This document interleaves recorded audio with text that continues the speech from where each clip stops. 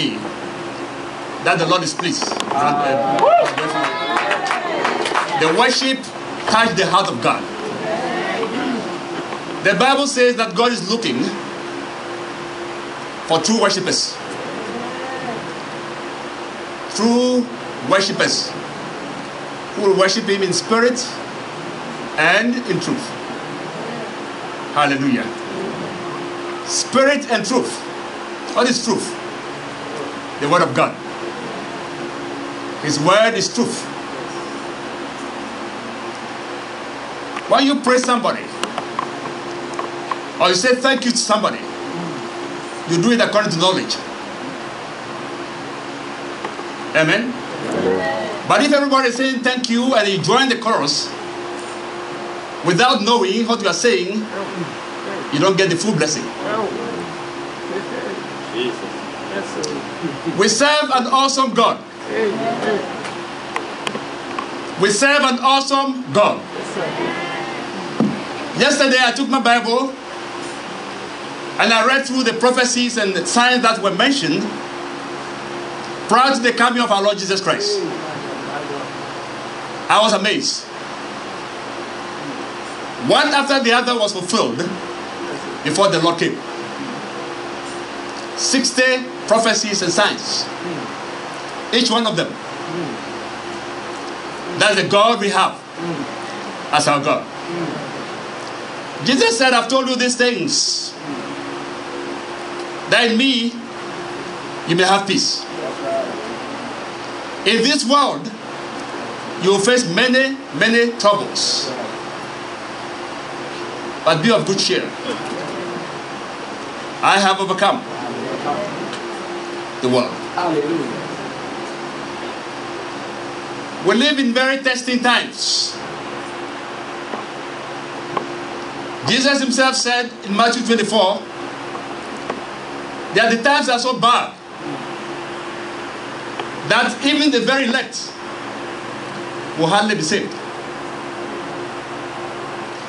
He also said, as it was in the days of Noah, so shall it be before he comes. Now remember that in Genesis chapter 6, when we have the record of that event, the writer said that there was wickedness at the highest peak before the Lord moved in. If you know something about our God, He's very precise about everything that He does. With the Lord, there's a timing. Amen? With the Lord, there's a season. With the Lord, there's a purpose and a plan. You are here today not by accident. You are here today because the Lord wants you here. This morning I'm going to be talking about several things that the Lord drops into my spirit. But essentially we are going to be looking at how to survive these times. How to do what? Survive these times. Kingdom solutions.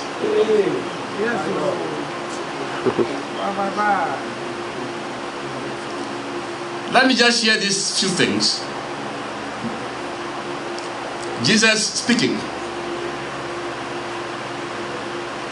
I'm not going to go into detail because you know those scriptures already. But I think some are important to highlight. And the gospel of the kingdom will be preached in the whole world as a testimony to the nations. And then the end will come. The gospel of the kingdom will be preached in all the nations, and then the end will come. And then let me jump to 22. He says, if those days were not cut short, no one will survive. But for the sake of the elect, those days will be shortened. Amen. But for your sake, those days will be shortened. Now remember that in Noah's days, only 8 people entered the ark.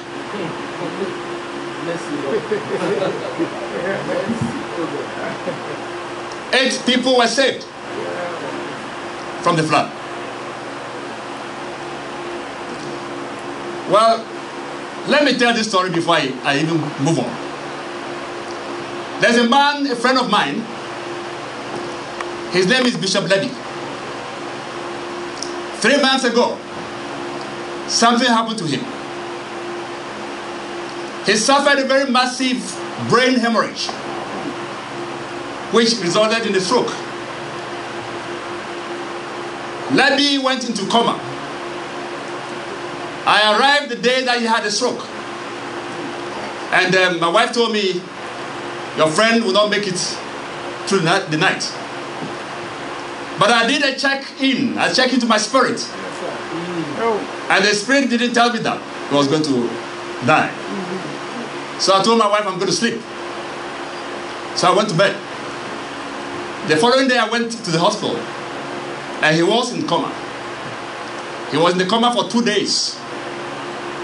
In fact, they wanted to pull the plug. And his wife said, no, give him a chance.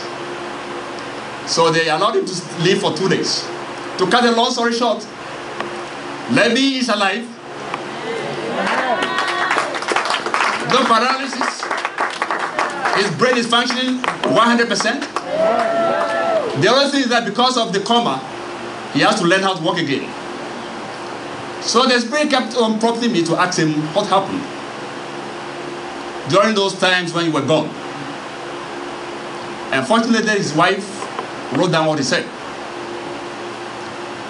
Levy was taken up into the sky. An angel took him and put him in his bosom, flew him to the skies and took him somewhere, many places. And then he showed him something that I think pastors here should take note of. Many pastors were marching around a mountain because they missed it. And God took Levy to the back of that park and said, these pastors have missed it, but I want to give them a second chance. They had to preach my word in truth, in righteousness, because I am righteous. If they don't do it, I'll come with vengeance. Brothers and sisters in the Lord, God loves us. Amen? Even in the natural life, if a friend or a relative is being thrown into prison, we cry. Don't we? But when a friend or a loved one is being thrown into an eternal punishment in hell, what do we do? See, in this world we only have 2 choices. God or the devil. Amen? You choose God and you live eternally in his heavenly kingdom. You reject him and there's only one other option. There's always that tension between the flesh and the spirit. Jesus went through it. Matthew chapter 4, the temptation. Here was a man who fasted for 40 days and 40 nights. He was genuinely hungry. And then the enemy showed up. He said, look, all you have to do is command these stones and they become what? Bread. He had the power to do it. It's Jesus, the Son of God.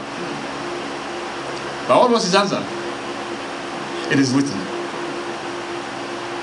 It is what? Written. That you must not live by bread alone, but by every word that comes out of the mouth of the Father. Hallelujah. Jesus overcame by quoting the scripture back to the devil. Satan never did some. He took him to a big, tall mountain. He said, look at the earth. Look at all the glory. Do just a simple thing. Bow down to me and all will be yours. Of course, Jesus knew better. So he said, worship God alone. Satan didn't stop there. It says, where it is written that when you jump from anywhere, God will not allow your feet to hit the ground. It's true. Jesus is God. But what did he say? You don't tempt your Father. You don't tempt God. So he passes by. See, there's always that tension between the flesh and the spirit. Amen? So this morning, I'm sharing 3 things with you to help you to make the right choice. Many good people, many wonderful men and women of God, somewhere along the line compromise because they could not resist that pressure. Either from their own selves, their flesh, their needs. People are sick. So you tell him, go to somebody who can do something for you, and the person is gone.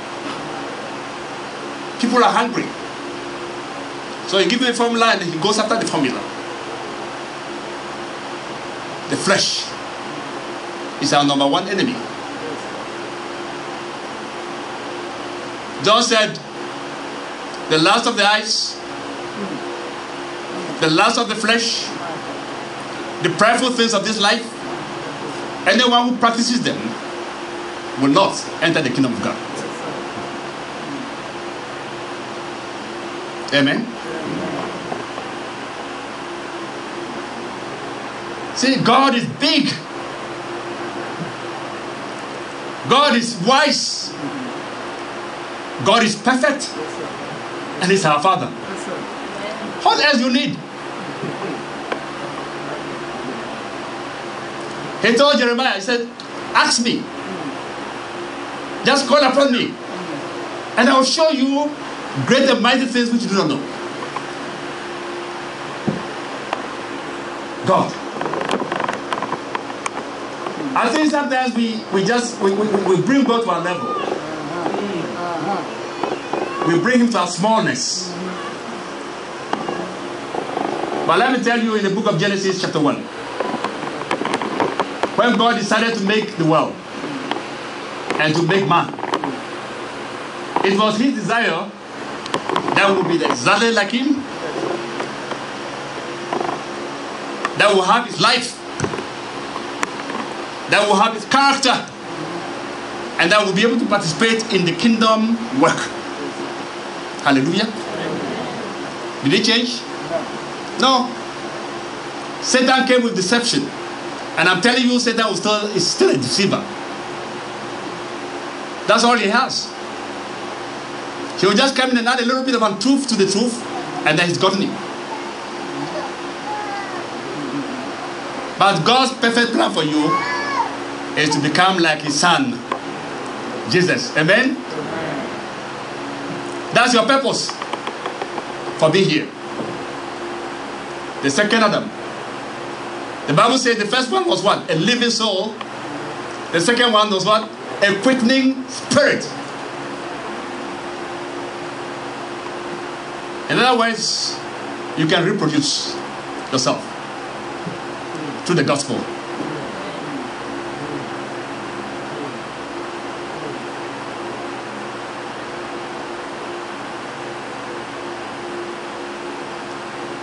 We are to be like Jesus, to have His life in us and to have our lives in Him. In John 10:16 that I quoted, Jesus said, in this world you will have trouble, but be of good cheer. because I have overcome the world. The Apostle Luke, in chapter 17, he says that in him we live and move and have our being. It began the day you accepted the Lord into your life as your personal Savior. If you remember the day you accepted Jesus into your life, you became what? A child of God.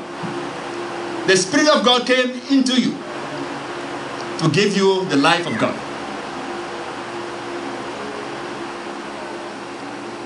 The other day I was very disturbed when I heard something. I received a text message actually. And they were announcing that the prophetess was in town. And then they qualified it by saying that she can hear from God. So my question is, brother and sister, if you are a child of God, can't you hear from God? Don't you have the ability to hear from God? That's the first solution for this morning. God wants us to hear from Him.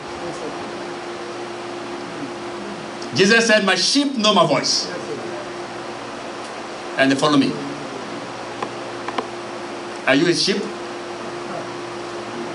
Are you His child?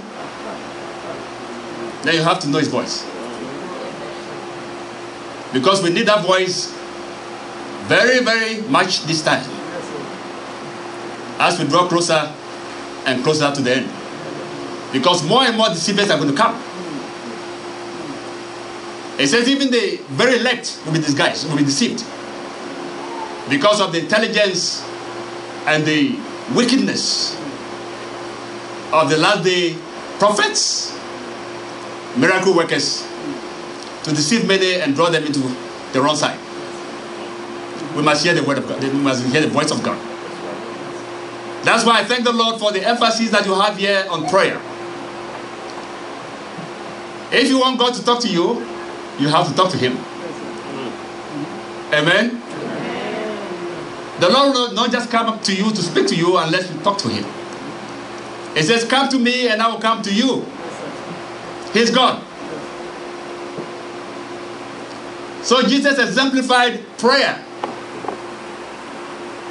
The first thing He did before He entered the ministry was what? Pray. The Bible has a record of many times when He woke up in the morning, early in the morning, to pray. Jesus, the Son of God, made prayer His priority. This is a time when everybody who has any hope of spending eternity with Jesus in the heavenly realms must make prayer top priority. Hallelujah. Amen. Listen for the voice of God. God speaks. You heard what Pastor Boyfio said to our big brother. Where did he come from? God spoke into his spirit, and he passed it on. But the Lord wants to do the same thing for every one of us here. Hallelujah. Because we are all His children. Let's talk with God. Yesterday I sat down and I was thinking of the many hours we have in the day. 24 hours. Probably you have a job that takes you probably 8 hours of work a day. You may sleep another 8 hours. That's 16, eh? You still have 8 hours. And even whilst you are sleeping, I always tell the Lord, Lord, speak to me even in my sleep. Let me pray in my sleep. When you are working, be in tune with the Spirit of God. Let the Spirit of God guide you in everything that you do, so you will not err. He's our life. He's our life.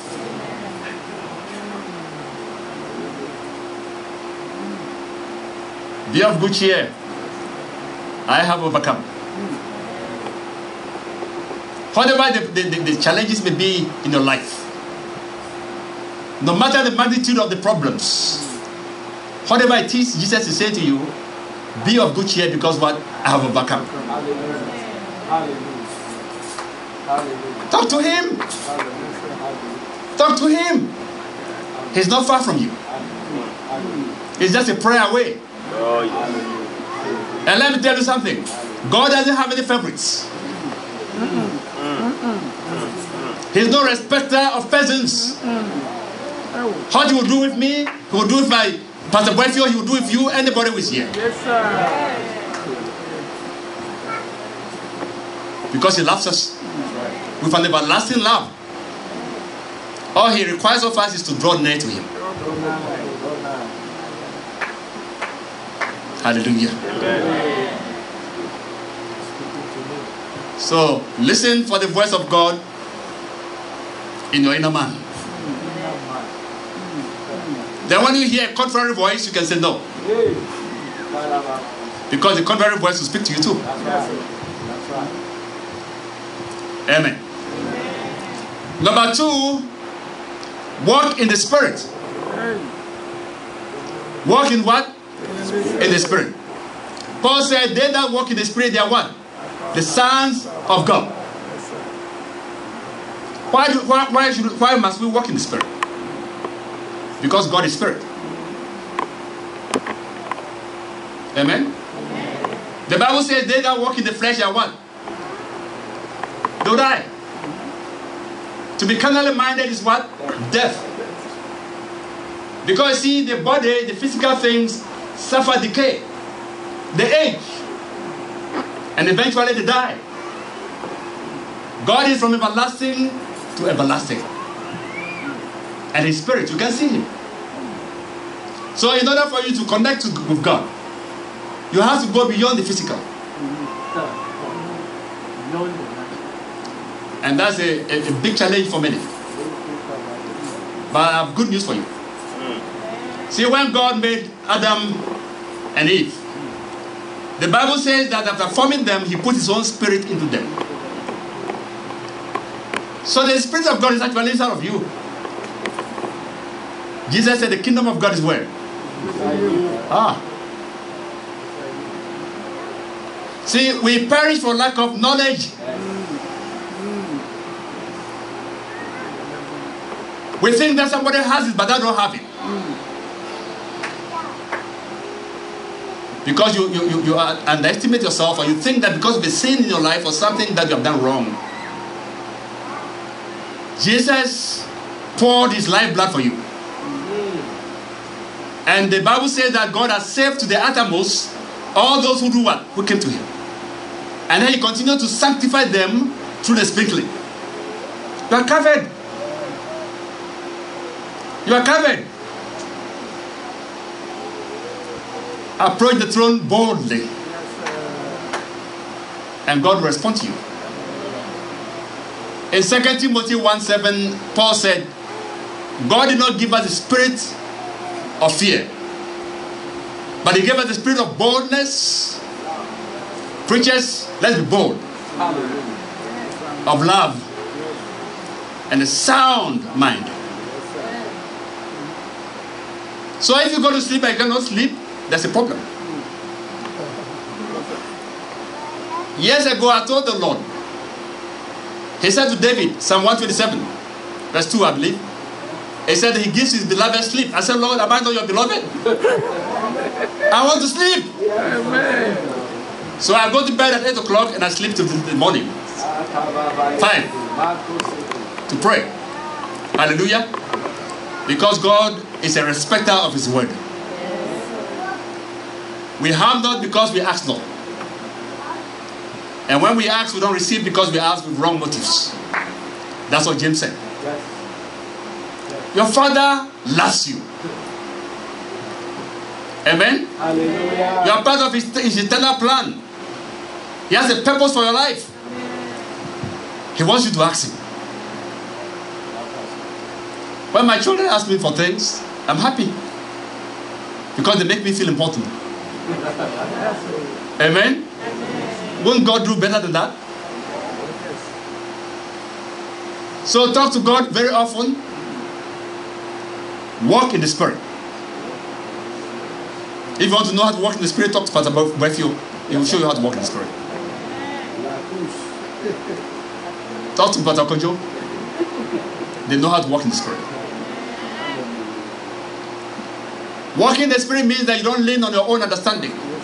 You know David will go to God for every little thing. He didn't trust his own mind.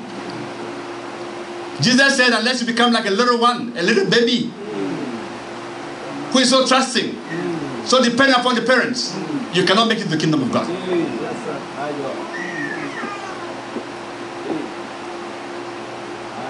Trust God for everything.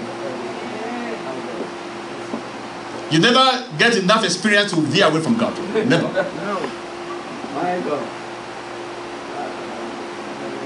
I've been in the ministry for many years. I still go to God as like a little child.